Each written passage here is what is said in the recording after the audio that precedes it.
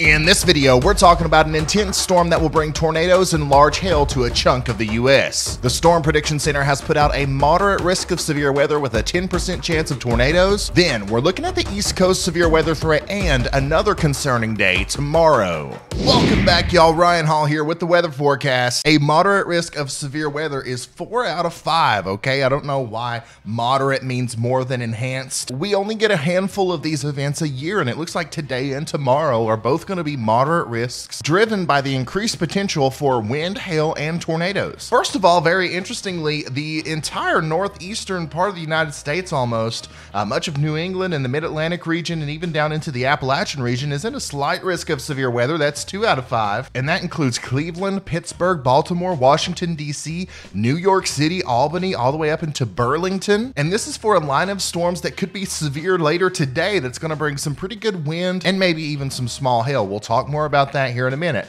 But if we slide over here to the central part of the United States, we've got a much bigger risk area. We've got a slight risk of severe weather that extends all the way down into western Texas and then up through Lubbock and Amarillo and eventually into the panhandle of Oklahoma. And then you can see it goes as far north as near Rapid City, South Dakota. And then right here in the middle, we've got a little bullseye with that red there. That's that moderate risk. Once again, let's zoom in. Let's look at the exact areas that are going to be affected by this moderate risk. We've got North Platte here in Nebraska, Lexington, Kearney, and it doesn't really make it to the Grand Island area, but if you live there, or if you live in York or Geneva or Concordia in Kansas, don't let your guard down just because you're not in that red circle, okay? The weather doesn't care whether or not you're in a red circle.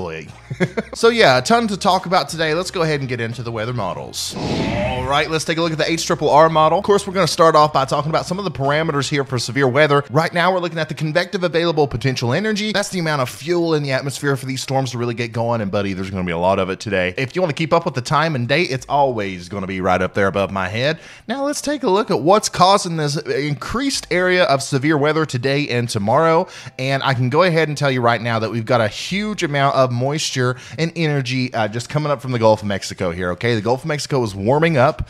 In fact, it is already warmer than average in many areas, and now that we've got that flow, that axis of airflow that comes up through Texas and Louisiana here and comes up into the plains, and then additionally we have these troughs and short waves that are coming through that are bringing down a little bit of cold air behind them. It's just literally the perfect storm for plains severe weather here in the Midwest. This is something that we've been not having to deal with for a while now. I mean, last year, the year before that, I think the last time we had a significant severe weather season in traditional Tornado Alley was 2016. So there's a lot of storm chasers out there who are really excited, and there's probably actually going to be thousands of them out there today and tomorrow chasing for that really good photogenic tornado shot. But yeah, this is exactly what we're dealing with here with all of this moisture coming up from the Gulf of Mexico. And you'll see here in a second how much convective energy we have out there. There's just going to be storms popping up left and right. Check this out. Here we are around 3 p.m. today, 4 p.m., 5 p.m., 6 p.m. Around this time is when the storms will really be initiating. And as you can see, we've got 4 or 5,000 joules per kilogram of CAPE out here. Now, the most important area to watch as far as these CAPE values go is going to be over here west of the main area down here, because there's going to be scattered showers and thunderstorms that pop up over here, but there's really no cold front or dry line that's going to really allow for this convective energy to be utilized. What we're really watching is over here, okay? And you can see where some of these bigger storms are going to be popping up just west of that moderate risk area, where we've got explosive CAPE values, explosive energy in the atmosphere up here, just absolutely insane amounts of moisture. These are going to be towering cumulus clouds. There's going to be discrete supercells in the beginning stages, and they are going to pack a punch with large hail damaging winds and also possibly tornadoes, okay? Now, in a system like this, another thing we look at is the lower level jet stream. Now, this is really indicative of how possible tornadoes are going to be. We're watching this area specifically for where those high CAPE values are, where the dew points are really high, and where we think we're going to have storms strong enough to interact with that low level jet to possibly cause tornadoes here. Now watch, this is the lower level jet stream. Once again, we've got values near 30 knots, you know, 20, 30 knots right here. Once those get into the 35 and 40 knot region, that's when they become concerning, and that's when they're actually more prone to producing tornadic thunderstorms. And as you can see here, we're all the way up near 50 and 60 knots tonight around 10 p.m. That's 9 p.m. Central out here as these storms get together. Now, here's another thing about this. In the beginning stages of this severe weather outbreak today, when these storms are first popping up, there's not really going to be much of a low-level jet stream out here to, you know, cause these storms to rotate. Some of them will still rotate even without a strong low-level jet. But that jet stream is going to increase the tendency for cyclonic rotation as we go later into the night. One thing we have going for us is it does look like at this point we're going to be looking at a completely linear mode of storms, and the storms will no longer be as discrete as they were earlier in the day. So it doesn't look like there's going to be like a tornado outbreak today, okay? Definitely a chance of tornadoes out here, but the tornado outbreak, you know, where there's multiple tornadoes down at the same time, and, you know, we have widespread damage and possibly a couple violent tornadoes, EF3 or above, that doesn't look like it's going to be the case today because it does take so long for this low-level jet to ramp up. However, if you live out here, do not let your guard down. There will be a tornado or two today. There might be 4 or 5. And in fact, if these happen as an embedded thunderstorm event tonight after 10 p.m., it could be dark, okay? So we are talking about possibly some naders in the dark around North Platte, Grand Island, all the way down into Salina and Concordia, Kansas, okay? So naders in the dark are extremely dangerous, all right? Do not play around with them. Okay, so let's look at what you guys actually want to see and time out these storms here as they come through the high plains in the Midwest. Okay, here we go. Storms are really going to start initiating in South Dakota and Nebraska around 5 p.m. Central Time, okay? And as you can see, we've got a swirling little low pressure system here. And that's actually what's bringing down the cold air and helping bringing up the warm air. We're going to have a really strong warm nose of very moist and warm air here. And then as you can see, we've got the snow back building in here, and that's going to, you know, show you that there's cold air back here that's going to interact with this. So as we pull it forward just a little bit, these things pop up really fast, okay? We've got a pretty intense area of storms right here on the border of Nebraska and South Dakota. We also have a pretty intense cluster of thunderstorms here in northeastern Colorado. And then we have an area of possibly discrete thunderstorms popping up in West Kansas. This right here could be tornadic in nature.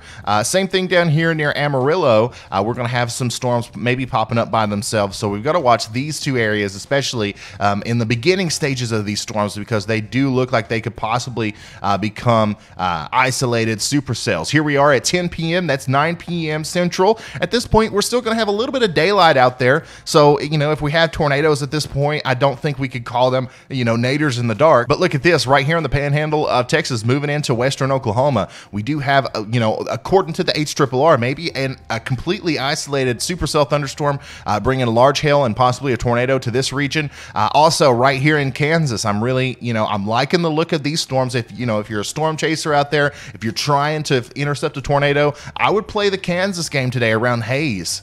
Especially around this time period, around 9 p.m. Central. That does look like a very interesting setup on the southern flank of this, you know, mesoscale convective system, and maybe even you're going to find a discrete supercell down there to your south, okay? And then up here we have a little bit more of a linear mode starting to happen, and, you know, this is still a dangerous situation. If you live in Kearney, if you live in a Grand Island, if you live, you know, east of this line, don't think that you're safe today. Don't think that you're out of the woods just because, you know, this doesn't look like a giant area of supercells with tornadoes is heading for you. When this all congeals together, there's such a cold pool of air behind it. It's going to push through really quick, and it's going to be strong, and it's going to pack, you know, really strong winds with it, okay? So we're going to be looking at damaging winds in excess of 70 miles an hour here once this turns into a line of storms. Let's keep pushing this forward, and as you can see, around 3 a.m. tonight, this kind of turns into mainly a heavy rain event as it moves into Iowa and Missouri, okay? Probably a pretty strong storm moving through the Kansas City metro. No tornadoes or anything like that, okay? And then that's going to move out of here pretty quick. We are going to have, you know, a line of storms moving through Missouri and eastern Kansas, maybe even into Illinois during the morning hours. And that actually might try to kick up and cause some more severe weather as it moves off to the south and east during the heating of the day. But for now, let's talk about the east. All right, let's rewind it back here. And looky here, guys, we are once again talking about the East Coast possibly getting some rain. Can you believe it, guys? It's like we are in this drought out. I mean, some of us, even where I live down here, haven't heard a rumble of thunder all year. It's May 26th, and finally, we're going to get some rain. And in fact, it does look like there's a little bit of a chance of some of this rain becoming pretty intense today. Maybe some severe thunderstorms out there, especially up here in the interior northeast region, Vermont, New Hampshire, upstate New York, especially in the eastern half. We do have actually a 5% chance of tornadoes up here today, as some of these storms could be a little strong. Look here, around 4 or 5 p.m. today, some of these storms,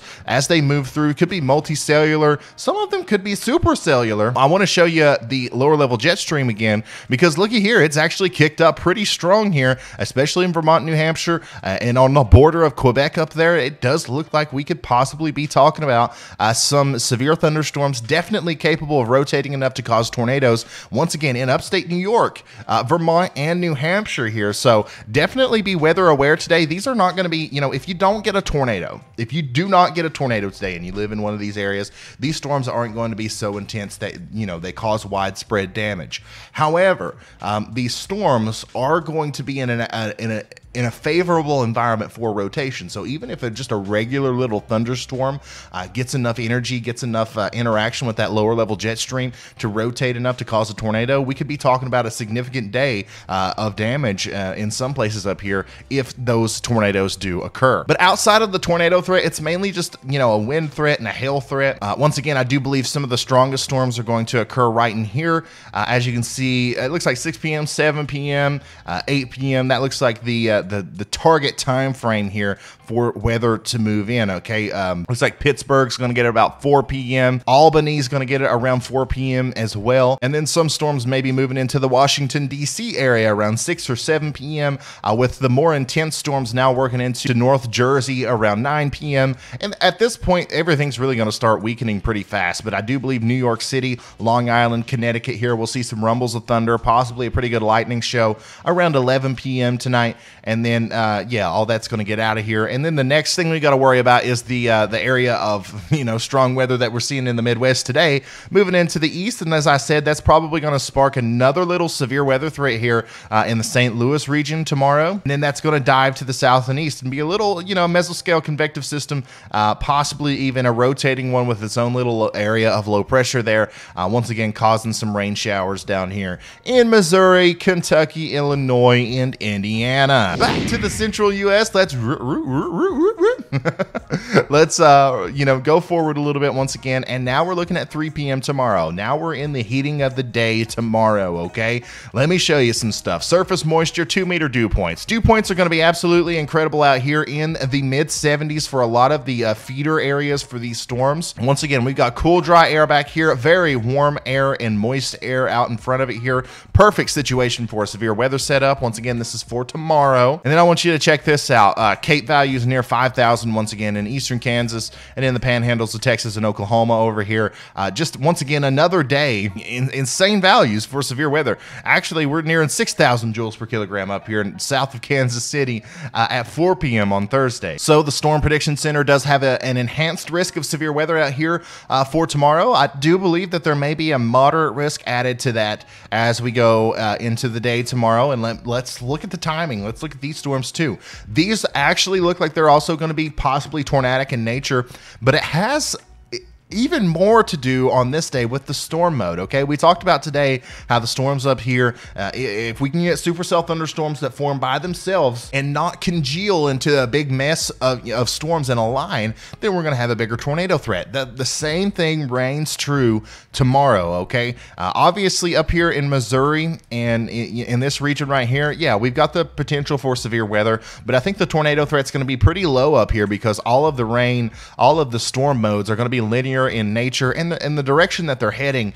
is just not indicative of tornadoes. Area that I would watch mostly is going to be in northeastern Oklahoma, southeastern Kansas, maybe even southwestern Missouri here, and then even as far down into Oklahoma as western Oklahoma, and then the upper panhandle of Texas there. So let's keep pushing this forward. As you can see, we've got possibly supercell thunderstorms around 5 or 6 p.m.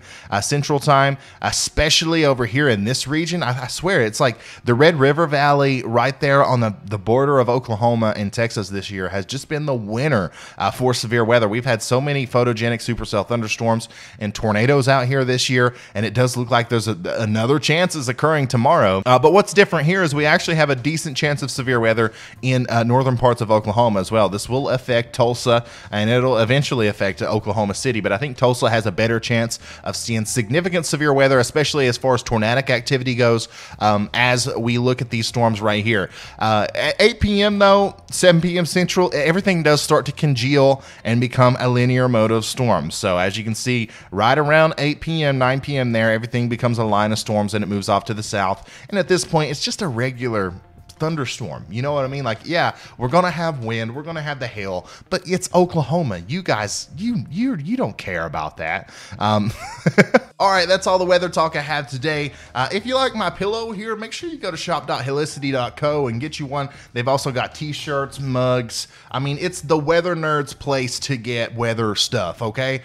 You can use the code Ryan Hall, y'all, to get 5% off. Also, there's a 50% chance that I go live this evening, so make sure you're subscribed with notifications on so you don't miss that notification as we watch possibly a severe weather outbreak unfold today with multiple tornadoes. And I will see you in the next one. Goodbye.